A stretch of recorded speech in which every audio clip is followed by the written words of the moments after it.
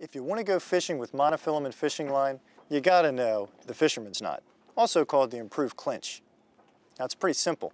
We're going to use this anchor today because it makes a nice big example of an eye right here, just like the eye on your hook. First, you're going to take the standing end of your line and go through the eye. Now we're going to twist the bitter end of the line around the standing end. How many times you twist depends on the size of the line. With 60, 80, 100-pound test, really heavy line, you only want, say, 3 or 4 twists. With a lighter line, 10, 15-pound test, you're going to want to put in 6 twists. Next, you want to take the bitter end and put it through the loop by the eye, then turn it back and pass it through the loop you just made.